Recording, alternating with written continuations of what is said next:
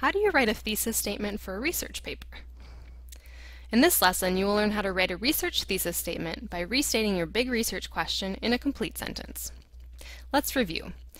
The steps in preparing to write are: number 1, researching a topic, which we've already done by reading lots of articles on the Civil War and taking notes and getting prepared.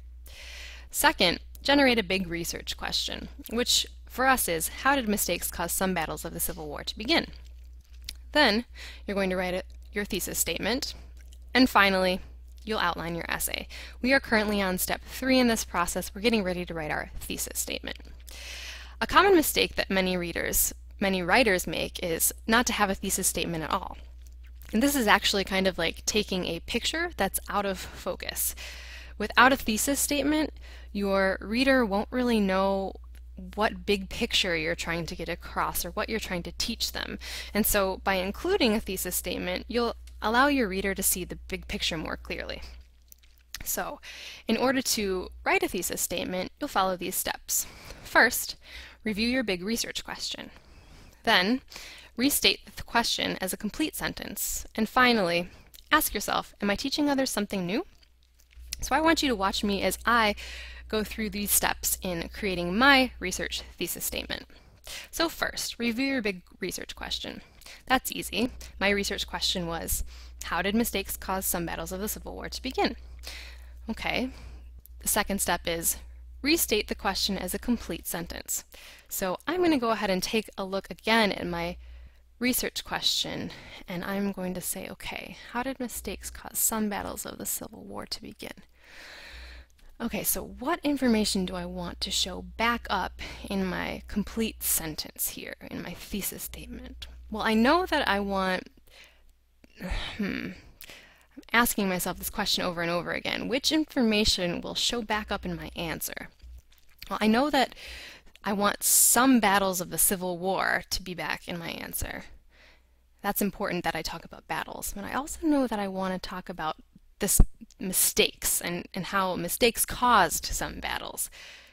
And I also know that I don't want my statement to be a question, so the first thing I can do is actually crossing off the question words and the question mark, because it's no longer a question, it's a statement.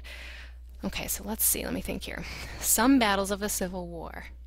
Mistakes. Cause. Some battles of the Civil War. Mistakes cause. Okay, I think actually I could probably take the some battles of the Civil War and put it first, take mistakes cause and put it second, and actually flip that sentence to make it a complete sentence. So let's see what I have here. I could say something like, some battles of the Civil War were caused by mistakes. Perfect. So I took away the question words, the question mark, and I just flipped that sentence to make it complete. Okay, so my third step is to ask myself, am I teaching others something new?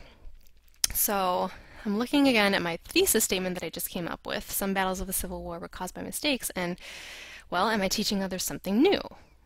I guess another way to say that might be, do only a few people already know this information? Well, let me think for a second. Okay, so before I started researching this, all I really knew about the Civil War was that it was a big war between the North and the South of the United States over slavery, and in the end the North won, and so slavery ended.